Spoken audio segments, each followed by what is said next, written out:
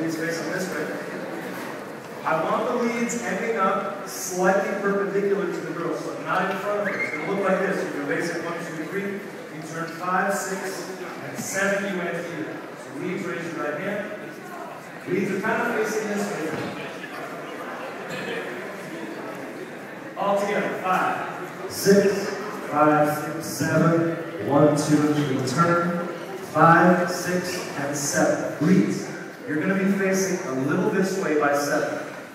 A little more there, this way. Right hand here. You're going to turn the girl on 1, 2, and 3, and you're going to block her arm with yours. So you're right